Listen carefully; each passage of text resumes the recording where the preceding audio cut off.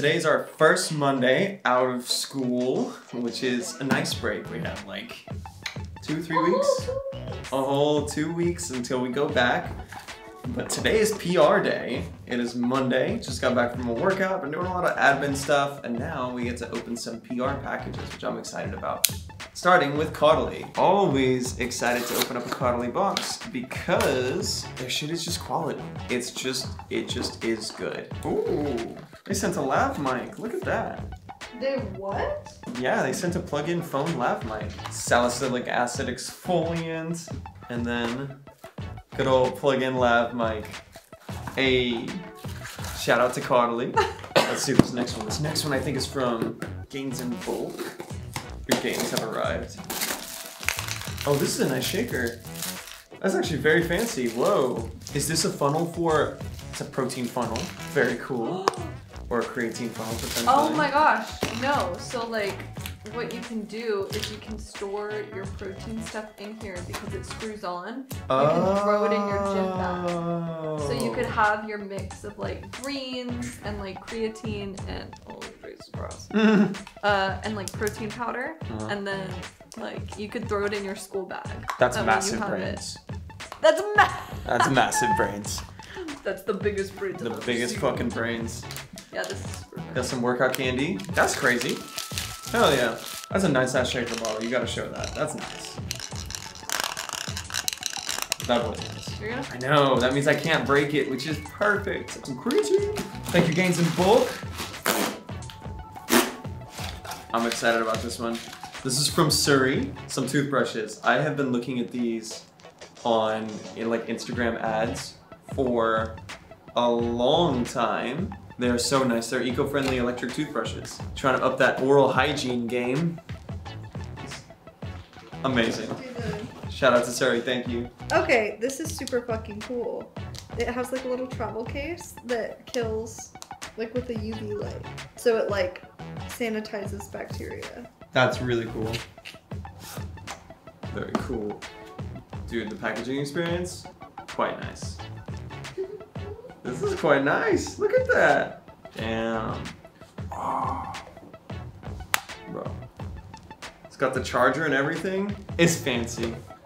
Here's your toothbrush. Thank you. It is about time for us to go ahead and start putting up some wallpaper and just have a couple more boxes to open up. I'm actually excited about this one.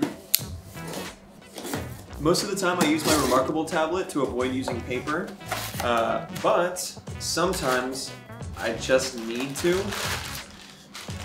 I'm excited for this bad boy because believe it or not, this is actually made from recycled stone. And this company, Karst, is a B Corp, which is really, really cool to see. So, excited to see how stone writes. Next we have wallpaper.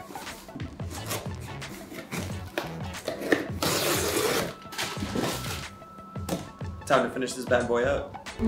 It is time for some wallpaper up in this hall. Trying to get this area in between the living room and Lily's room and the office looking nice and colorful.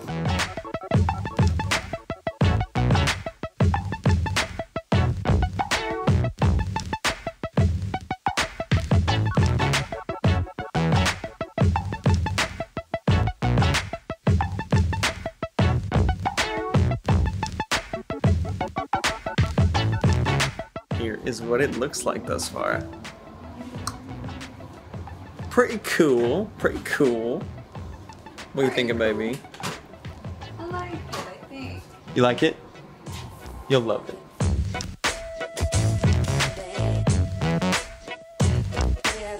It is another PR day. Got this in the mail. Excited to open it up because I genuinely have no idea what's in here.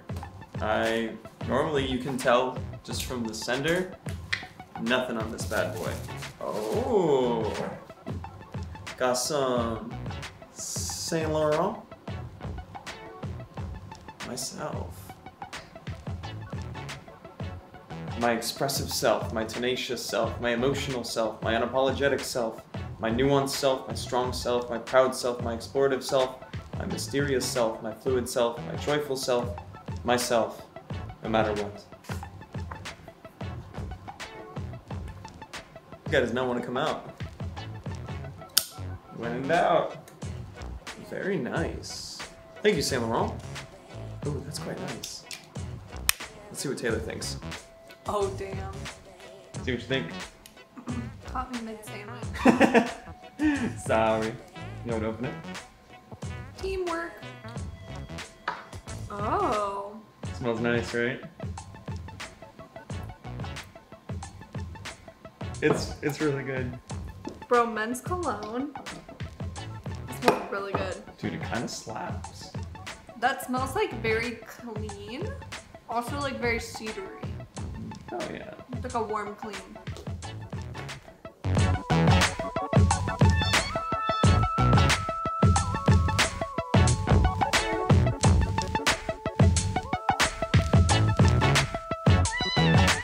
I'm about to go fix up my shed AC to make sure that it is cold enough for us to actually like continue to work out in there, but I got this in the mail yesterday. It's Spice Bomb by Victor Rolf, and it smells very like cinnamon spicy. It's very like fall festive. I'm excited to use that more. I hooked up an AC unit in the shed like 2 years ago, maybe a year ago. But the problem is I wasn't able to run it because I didn't have an inverter large enough. But I got an inverter large enough.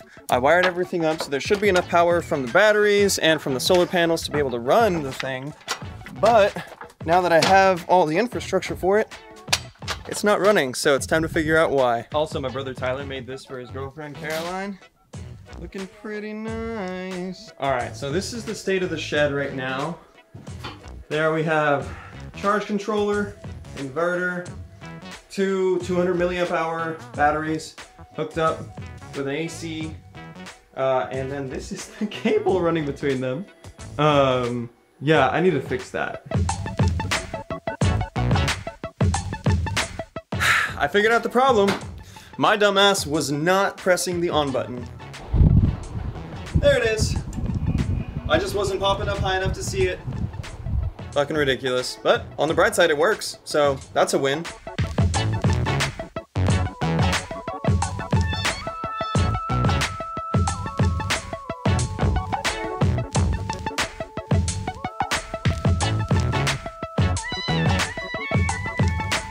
Over the next couple of months or so, I'm going to be fixing up the shed and just kind of working on making it a little bit more usable, kind of trying out some different things. So right now, I just got some measurements, and right now I'm getting a sketch of the shed, and that should help pretty dramatically. We just did a bunch of admin work, so I'm gonna take a little break, try and fix up my car a little bit, clean up some of the glue that I was using to pop some of the hail dents out, and also fix some of the scratches. So we'll see how that goes.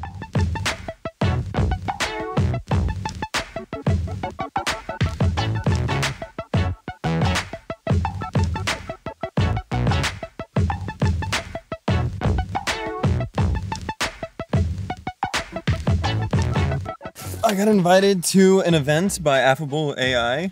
Never really heard or interacted with them before, but it's an influencer mixing event, and I'm excited to go. It's also at Appa in downtown Austin, which I have never visited before, but it's an excuse for me to go see somewhere that I haven't done before, so.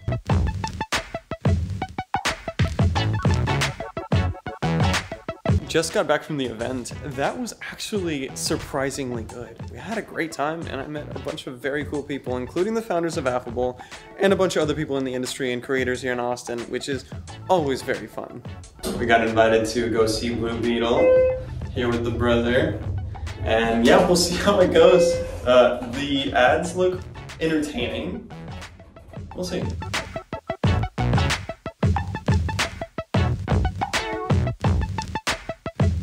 Genuinely so impressed. Yeah, it was honestly top 5 favorite DC movies of all time, probably. Yeah, because I'm thinking like, well, yeah, no, honestly, I'm not thinking. I think it's above. What was the third Batman? Dark Knight Rises. Dang. I'm thinking it's above Dark Knight Rises. I like Dark Knight Rises. That's it. But it's just like, I don't know. It's a medium hot take. It's a mid hot take, yeah. Also, I forgot to mention, one of the literal creators of Blue Beetle was there, like, giving the announcement in the beginning of the movie. Yeah. Literally, like, in front. That was pretty cool. It was pretty cool. It is 5:30. I am getting ready to go meet up with my friend Felipe. We have a photo shoot at the Austin Motel at 6:30, but I gotta get my coffee and a little bit of journaling in before I go. Felipe just sent me a message. Turns out, bailed last minute, which is okay. I'm gonna go ahead and take dogs for a walk, and then just try and knock out some admin stuff like really early.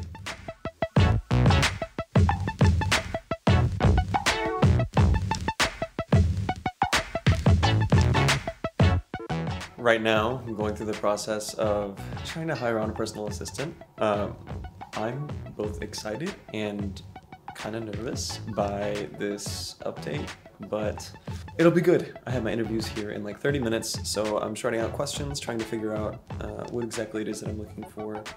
Let me take that back. I know exactly what it is I'm looking for. I'm just trying to figure out how to best say it.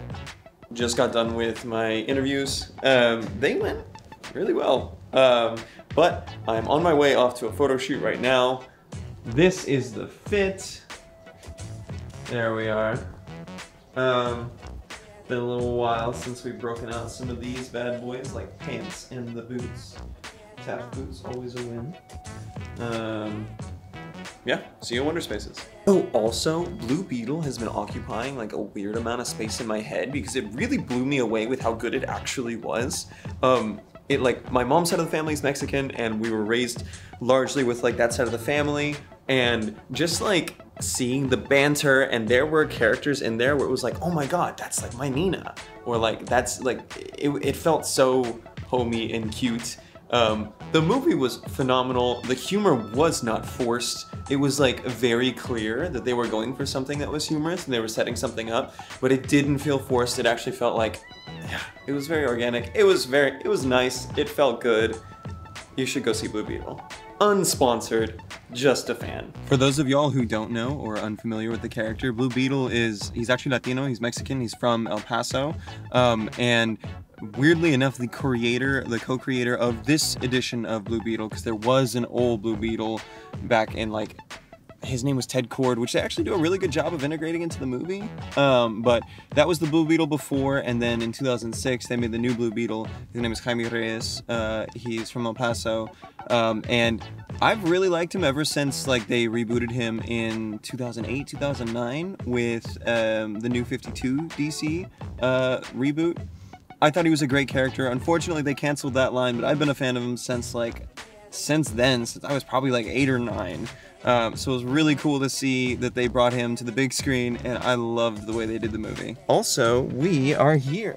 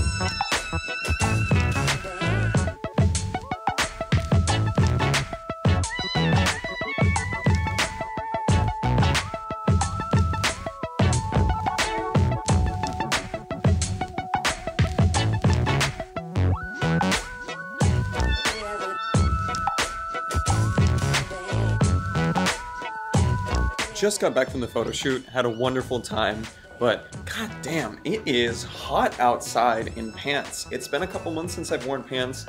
Obviously I'm here in Texas, but yeah, I forgot, like, we were inside most of the time and then we stayed out for like 5-10 minutes to talk. I was sweating so fast. It was crazy. It's pretty upsetting, to be honest. It's not just like how hot it is outside, but it's also like the impact on just other things. There have been an insane amount of fires going on in this area recently. I have a friend in the San Marcos Kyle area, and there was a series of fires, one of which came like 2 blocks away from his house, which is super scary. But literally last week, Taylor and I were driving over by I-35, and we literally saw a fire, the massive smoke of a very visible fire over there. It's crazy. The climate is changing so fast, and it's really, really worrisome. So naturally, I've been looking into like what we can do about it, and there's not too much, but I ended up, I mean, there are things that you can do as an individual, sure, but the rabbit hole that I ended up going down was apparently there is this passive house standardization system, and the US has a standard and Germany has a standard. And turns out, by just like building your house and doing very specific things with like insulation and the orientation of your house, even the way that you get air, you can reduce your electrical consumption of the house by up to 90%. That's fucking crazy. But even something like the overhang of your house over the windows, because windows will transmit a lot of heat. If you have a very well insulated house, what you can do is you have the overhang such that the summer sun, which is predominantly top down, is blocked largely by the overhang, and the winter sun, which tends to come in more at an angle, is able to dodge under the overhang, and you're able to actually heat your house and then keep it cool during summer months. That's really cool. Or even something as simple as using pipes that run under the earth to precondition your air, because several feet under the earth is relatively consistent, like 55 degrees Fahrenheit temperature. So if you run your pipes under the earth, and then you use just the natural geothermal temperature of the earth to condition your air, you're spending way less on electricity, which tends to be one of people's like highest uses of electricity. That's so clever. But today's been a busy day. Had a lot of calls today. Had a photo shoot with Sky earlier. I had my acting class in a little bit, but I started my day off with registration, which was a little bit disconcerting because I didn't do a very good job of having contingencies for my classes. And I am taking full course load of full upper division engineering classes next semester. We'll see how that goes. I'm a little nervous about it because I still have like other shit to do on top of like my normal engineering, or like my school schedule. Like we still create content, I'm still a dad, we still do other things. I don't know how I'm gonna do that next semester, but wish me luck. Today is Tuesday. We have about a week and a half until we go back to classes. Right now we're about to hit a workout, and then the rest of our day is mostly admin stuff. My brother's AC is out, so he's over here with us today. And yeah, let's get to it.